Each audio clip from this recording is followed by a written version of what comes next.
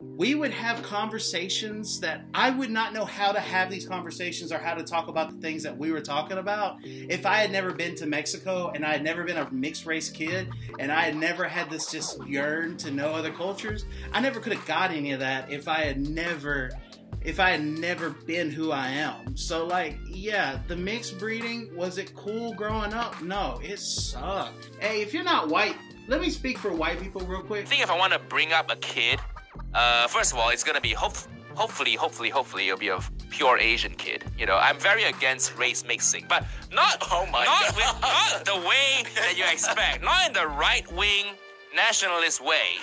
Okay, hear me out here. Please don't clip this up and then send it to his astrology podcast employers. You know, we're gonna show his editor, right?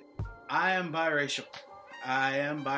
So like, this topic right here, I'm not like someone who's just like coming in and just talking out their butt. And y'all don't think because I have a southern accent, like I'm just some white hick from the middle of nowhere. No, y'all, like I'm half Mexican, half white. Like this right here hits home to me so hard. Like Nigel Young, he's been talking about this forever. Like being a mixed person is it's just not comfortable. You know, and I'm not saying like it's the most uncomfortable thing people go through, but like, yeah, it's difficult. Cause like what he was saying in the podcast was basically, I don't want to have, you know, mixed children and then they have a hard time going to school. He goes on to talk about them having a hard time with their lunch. He talks about them having a hard time being able to like make friends and have names. And what do you do with that kind of kid? I went to school and like I complained that the food wasn't a little spicy. I didn't like it whenever like my friends would just, you know, they would have this idea about certain things, and then like me, like it didn't help that I had a father who just completely was like in the left ballpark of everything. But nah, it's like with my white friends, it's always been like, dude, like the Mexican stuff, you gotta leave it at the door. But like, even with my friends from Mexico, when I went to Mexico when I was 18 and I started making friends down there, like, I would just say things that, like, I'm like, yeah, like white people, we, you know, because I'm white, apparently, down there, we don't do things normal. Like I don't want to talk bad about us white people, but a lot of us don't dance. So, like, a lot of times, like, I would, like, be, like, kind of shaking like this, kind of like, you know, a lot of times people just thought it was like weird that like I like dancing alone, because in Mexico people don't dance alone. Unless they know what hip hop is, but a lot of people, they just don't know what it is on the ranch, so no one wants to do it.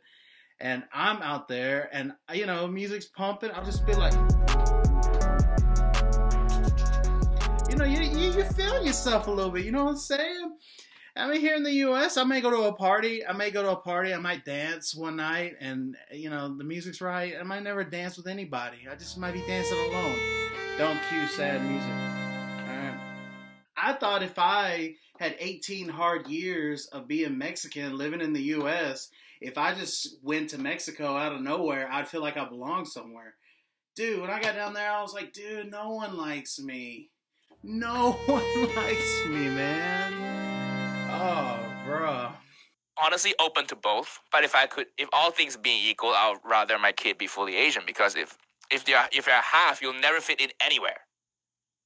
It's an interesting point. Okay. Yeah, if you're fully white, fully Asian, there's always a place where you can be part of the majority group. Really, this ain't about me. It's not about me. It's not about all the mixed breed kids. It's about you parents. You parents who have a choice. Because me, like, I have no choice. If I want to have kids, my kids got to be a mixed breed baby. Like, it don't matter what I do. Like, if I name it, like, Raul, his last name will be Mesa, and that's cool. But if I'm with a white girl or a black girl or maybe an Asian, they're going to be like, why is this little kid that looks nothing like a Mexican, like, got a Spanish name? That's kind of weird. That's kind of sus, you know? All right, look, I'm going to go get me, you know, a white woman, and then we're gonna have a white kid. Well, guess what? If I name that kid like, you know, Justin, but his last name's Meza, it's gonna be like Justin Meza. Y'all, some things, like, you can't reverse them. You know what they say? Like, once you open the can of Coke, it'll never be as fizzy again. You can't just put that thing in the fridge, man. And for real, and all for realness, I'm really thankful for my mom being my mom. I'm really thankful for my dad being my dad. I really doubt whenever they had me, they were like, we're going to ruin this kid's life. I'm just brought up in the right spot, you know? And, like, that's kind of the purpose of this video, is really just to bring awareness. People struggle with this. Like, there's people who, they're, like, different races, and then out of nowhere, they wait till they're, like, older, and then, like I did, I had to wait till I was 18 to go to Mexico, because I had one parent that just didn't let me go. So, like, I went to Mexico, and when I got down there, I was like, wow. Like, this is really cool. I guess this is why my other parent was, like, so, like, crazy. He wasn't crazy. There's just a whole country where people act like this. But it also made me very tentative and realize a lot of things, like, oh yeah, I'm really happy for my other culture. Because when I got back, I was like, man, I was really uncomfortable down there. The way Nigel said the mixing of the kids, and he says it over and over in this stuff. Y'all gotta see it.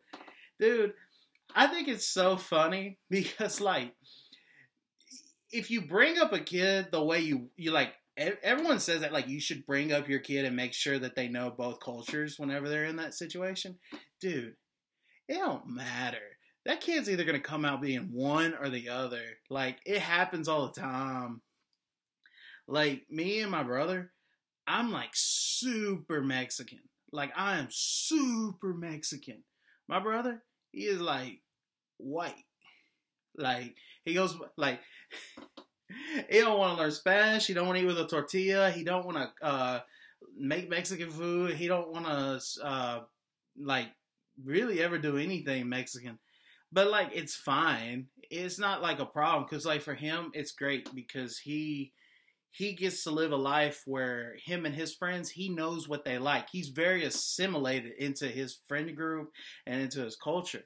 Me, on the other hand, like, dude, like, when I'm with my Mexican friends, nobody thinks I'm Mexican. When I'm with my white friends, I keep on doing too much Mexican stuff. And then, you know, I have, like, friends who are, like, black and Asian, but they could care less. They're just like, I'm not black or Asian. So it's cool. That makes things a little easier. Another thing that's pretty cool, though, is this whole talk of, like, all right, this mixed breeding concept.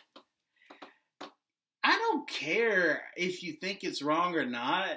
Everyone is going to have a little brown or a little yellow or a little bit of white, a little bit of black in them before you know it, y'all. Everyone is going to be a mixed kid before you know it. It's going to be great, man. Okay, there's a standard of beauty, and then, like, there's this, like, standard of what a cool kid is. Dude, when race gets involved, like, I don't know where, like, I had friends that, like, they were cool with me and I was cool with them, but then the moment a racist kid came around, it was like we weren't even friends anymore. That sucks. A lot of times, because I was mixed, I would just go hang out with anybody. Like, I'd go hang out, especially in, like, the South. Like, I hung out with black kids, and then, like, all the time I got invited to, like, white kids' birthday parties. And, like, I would always wonder when I got to the birthday party, like, where's the black kids? You know, I would never say it like that. I would just be like, hey, see my nose where so-and-so is and so-and-so is? And they would just be like, well, I invited my friends that I wanted to invite, that my mom knew, their moms and stuff. And I'm just like, yeah, when you grow up in this little small town, all the white parents know each other. That's right, boy. I'm thankful for my mixed breedness. Like, really I am. Because, like, I've never had an excuse to not like somebody because of their race. I've got to experience a lot of things that a lot of normal people are just not accustomed to. I have white friends that tell me all the time, like, oh, I don't want to go walk up to this group of, like, Mexicans because I'm scared. So they want me to go walk up to them. I'm like, no, like, they're probably waiting for, like, beautiful white women to come up and talk to them. Or, like, vice versa. I've had, like, my Mexican friends who are like, we don't want to go talk to the white people. Dylan, you go do it. Bruh, I'm normally the youngest person in my Mexican friend groups. Why in the world are you sending a 10-year-old, 12-year-old, 18-year-old to go talk to people, man? Like, even now, I get sent, like, It's so... Listen, being Mexican, there are so many Mexicans that speak English, but they know that if the younger person, which is me, if I can speak English, they're like, hey, Dylan, say in English this, and that. And I'm just like, you're speaking English. Like, what do you want me to do? Go tell them what you just said? That literally happens, like, all the time. Like, the other day, dude at Walmart, like, we know each other. Like, what's up, man? He goes, hey, go tell him, yo quiero 42 jeans. And I was like, you just asked me in English, bro. Go up there. And we have conversations, me and my friends, all the time. And I'm just like, y'all, like... y'all should really go to Mexico. And they're like, no, dude. I'm like, why not? They're like, because it's dangerous. I'm like, no, it's only dangerous if you're not being right. Like, just don't do drugs. You'll be good. And then they'll be like, well, the food, man. And I'm like, dude, even the people down there get sick if you eat the wrong food. Just don't go nowhere. If there is a restaurant and it is like lunchtime and no one is eating there, don't walk in, man. They're selling drugs. Okay? No one get on here and be in the comments and be like, hey, this guy just said, if no one's eating at the restaurant, it's a drug deal. Yeah, no. A lot of times they'll also talk about, like, they're so scared of, like, what if I can't speak Spanish, you know, blah, blah, blah. And I'm like, dude, like, I'm sorry, but this world is so simple. Like, everywhere you go, I'm thirsty, I'm hungry, and what's up, beautiful woman? It happened with girls a lot more, because, like, you would sit there and just, like, stare at each other. And you're just smiling, like, kind of creepy, like, whatever word you knew. Like, I didn't know a full sentence, but I'd be like is gusta in Mexico, so like, gusta Mexico? And they would be like, sí, like, it's mi país, like, you know, and, like, they want to talk to you after that. They want to have a conversation with you. And, like, we'd have conversations like, gusta pizza, gusta tacos, gusta... Like, you can talk for a long time if you just try. And then as we're sitting there, like, they would teach me words, I would teach them words. Next thing I knew more Spanish. They knew more English. Like, that's how life is. And I never really say this a lot, and it's kind of weird. When I was 18 and 19, like, yeah, I really did not like my parents not teaching me Spanish. But now at, like, 27 years old, and I'm more mature and I'm a man, I'll tell you this. Whether I learned Spanish or not, life just kind of threw me where I'm at. And really, I mean, not being able to speak Spanish is part of my identity. And I kind of appreciate it that I have it. Like, I appreciate that I am so confident in who I am that I don't have to know what you're saying to me for me to have a conversation with you. I can probably have a pretty good conversation with people, and we never know 2 words that the other one's saying. But we have a conversation, and that's anywhere I go in Mexico. Now, in reality, yes, I do speak a lot more Spanish than I give myself credit for.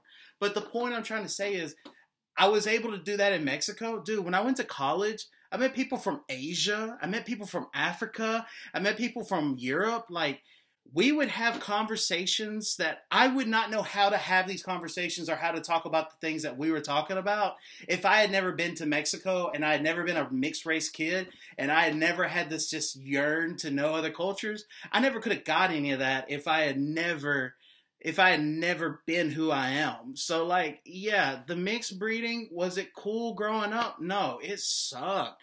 But as an adult, it's who I am. It's my identity. And, like, forget Nigel. Forget Uncle Roger. Like, dude, you want to have a mixed kid, bro? Have a good time. You got a kid in no time. I have this bad joke that I like to tell lately, and it's a stupid joke. It's 100% a joke. I tell my white friends that from college, I'm like, y'all, I'm just not having any luck with Mexican girls anymore. I might be dating white women again. Y'all, I've never had a long-term relationship with a Mexican girl. Like, it's always been white girls. So, I think that's another thing. Like, it's nothing for me to joke and laugh about race because I am mixed race. I don't feel like I have to be so grounded in all these racial support groups just because I see the sides of everyone, including white people. Hey, if you're not white, let me speak for white people real quick. White people are very uncomfortable with us minorities right now. So, like, please, let the white people be comfortable again so they can keep on ruling this country. Thank you. Oh, I shouldn't have said that one? Oh, okay. I mean, they've only been ruling the country for 200 and something years. Alright. Nah, like, I think cultures are cool and like mixing is cool and like it is who I am. So like I've said already, like I can never go and have a kid that's like 100% Mexican or 100% white. So like I deal with the fact that like no matter what I do, the kid's gonna be like, oh dad, life is so hard, or you know, and I'm just gonna have to be like, it's okay, darling, or it's okay, bro, like, or you know, it's okay, them. You better just you better just enjoy life because it gets way harder whenever you have to go to your work, you know? And they're going to be like, hey, Dad, why you only speak with a Spanish accent whenever you're talking to me? I'll be like, because that's how my dad talked to me. My dad's like super Mexican until he talks to me. Then he's like, hello, DJ. How are you? Bro. All right. If y'all are liking this messy talk or Mesa talk show, messy, it's going to be messy something. But if y'all like it, please leave a comment. Please leave a like. And I plan on doing a few of these, whether or not they get traction on my channel. So I hope y'all still stay around and listen to a few.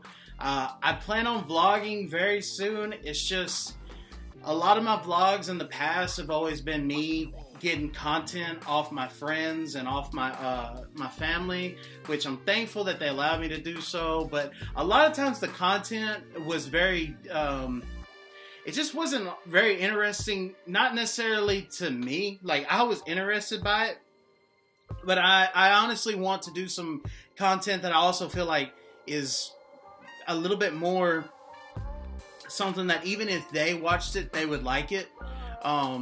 For instance, a lot of people, they just don't want to hear their own voice, so they don't like watching my videos. So they're like, oh man, I don't want to hear myself in my videos.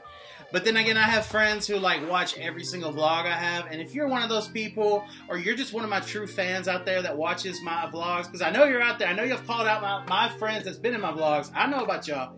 Y'all, everyone who watches this, thank you for supporting this channel. And y'all, I'm going to do more content. And if you're not subscribed to my TikTok, go TikTok. You know what I'm saying? Oh, the Mississippi Boys Sports Podcast. We are going to be up and running on, of course, Facebook, of course, Spotify. We're going to be on all of it, but, you know, sports season is kind of down right now, so hit us up. And if you have anything that you want me to talk about on this show, like for real, just leave a comment. I will probably talk about it because there's only so many things that I'm willing to talk about that I even think of. So, y'all have a good one. Dude, I get to the point now, I go to a Mexican restaurant, order the chicken sandwich. I don't care. Chicken sandwich is good. I don't care if it's in a Mexican restaurant or not. Mi pueblo, one chicken sandwich, extra cheese dip.